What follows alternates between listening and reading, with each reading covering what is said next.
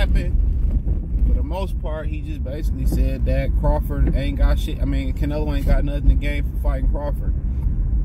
Let's talk about it. Y'all about to see me look homeless the next couple weeks. I ain't getting my hair cut until Sweetest Day weekend. So I would think about like twisting it up and eventually letting it lock up.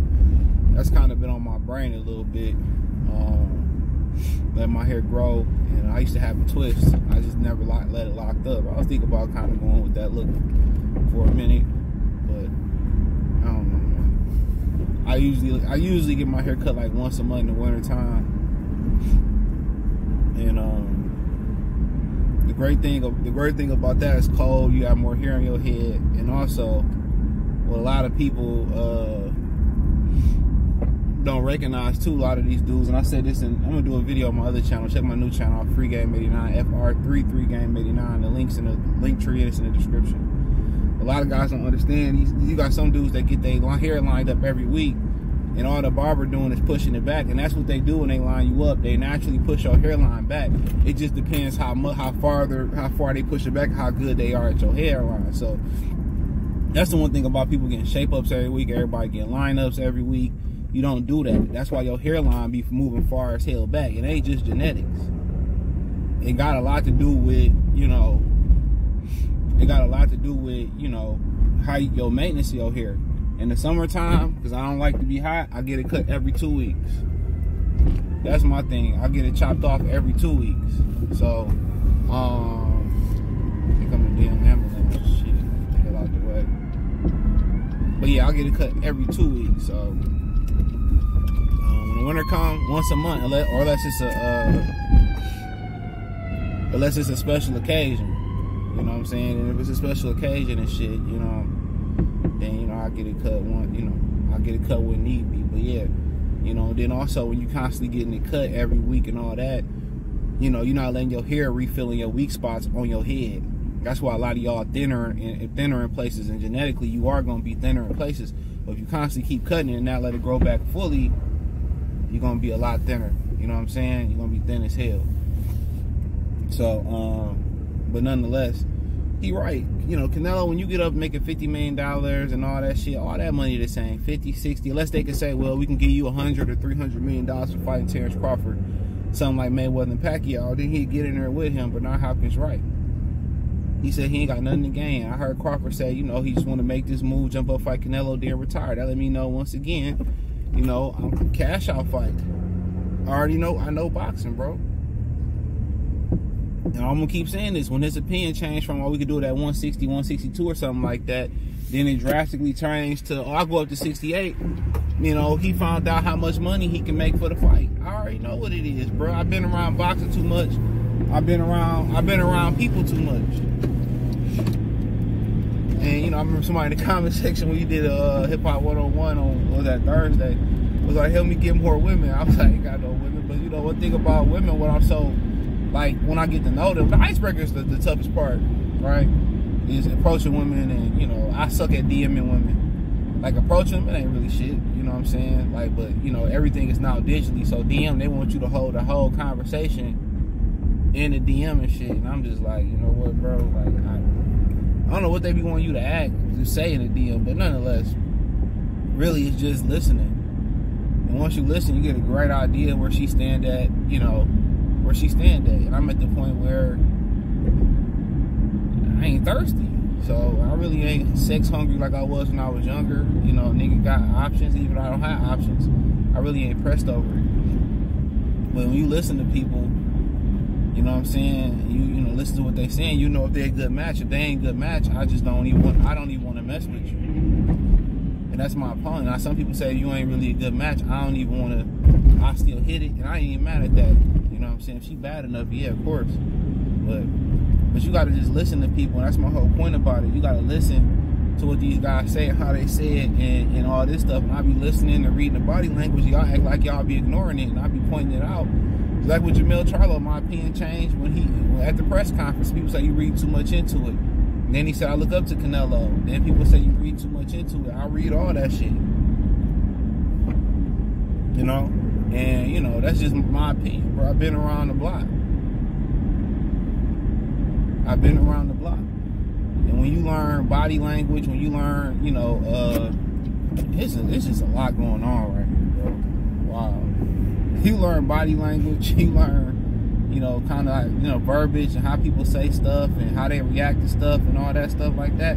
I just stopped talking to this girl because based off what she posted on Facebook, I was good. Like, I'm good, bro. Some of the shit she was posting, I'm good. That was a huge part. And then she posts like, you know, you can't, if you talking, you can't believe what I say on Facebook. I said, it's too late for that. I don't play that shit.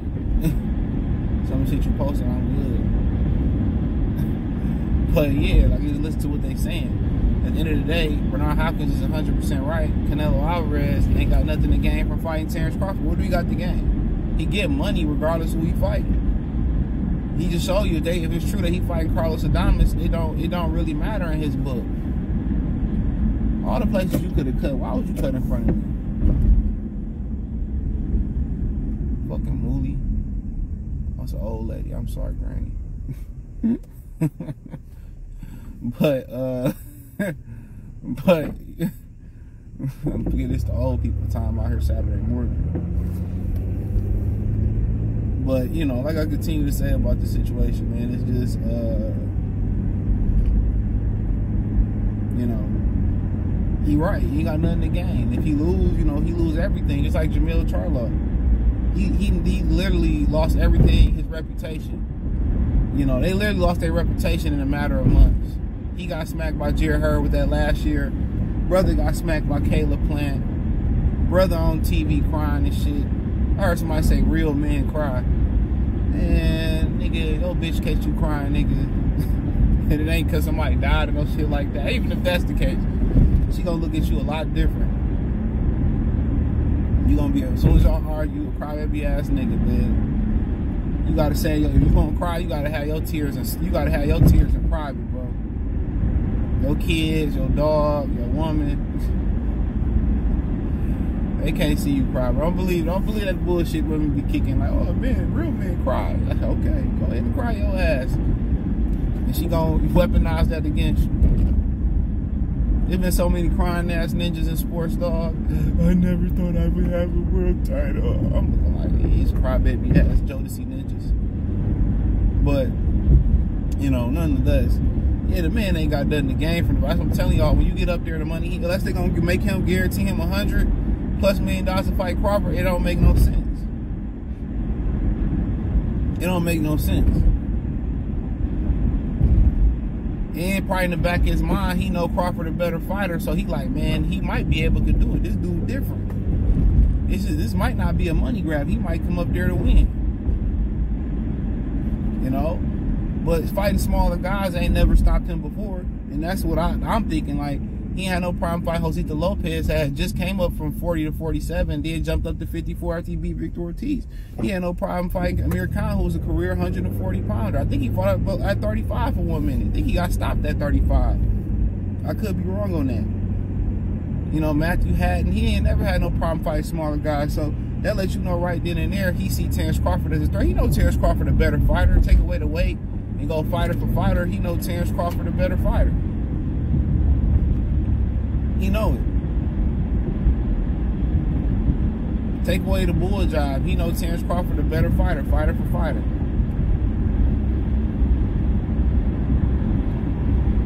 He know it.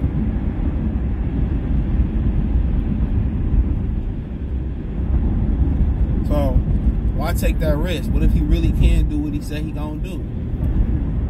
Then it's like, damn. You know, I lose this, I lose my whole reputation. And when all the money is the same, whether I fight Adames, whether I fight Ryder, whether I fight Billy Joe Saunders, whether I fight Caleb Plant, Danny Jacobs, Rocky Fielding, Lufkin 1, 2, or 3, all the money the same. Kovalev, Beaver, all the money the same. If this man beat me, it's different than Beaver or Mayweather beat me. I lost to one of the best ever, and I lost to a guy at a weight class most people make excuses for and say I shouldn't have been at.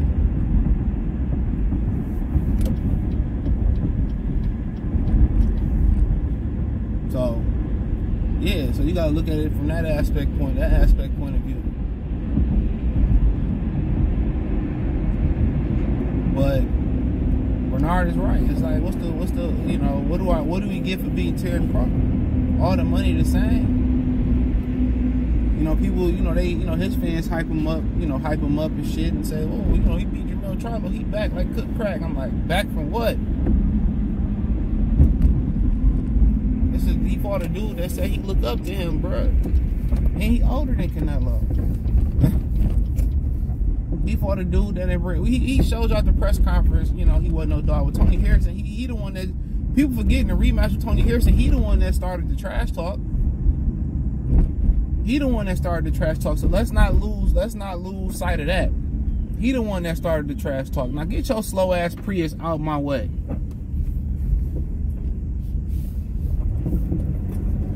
Somebody hit you from the back, pause.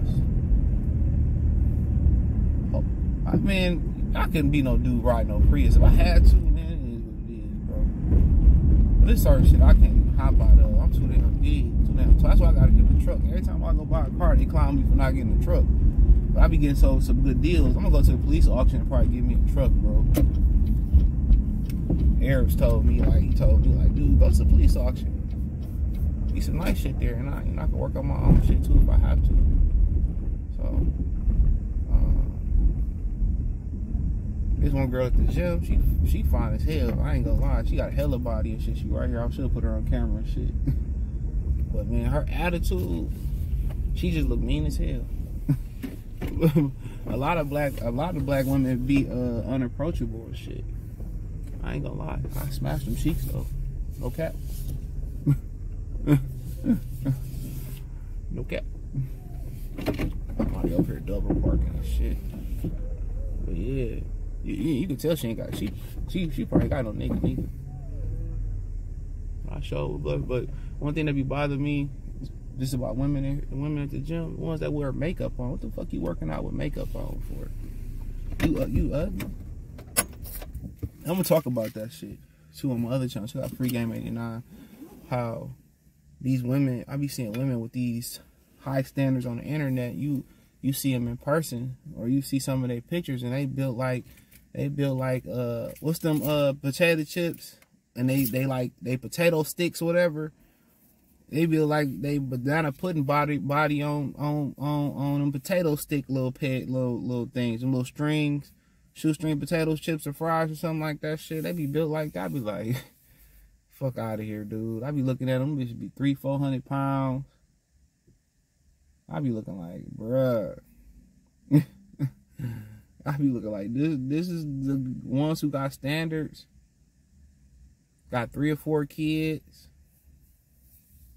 You know, you like, bruh, beat it.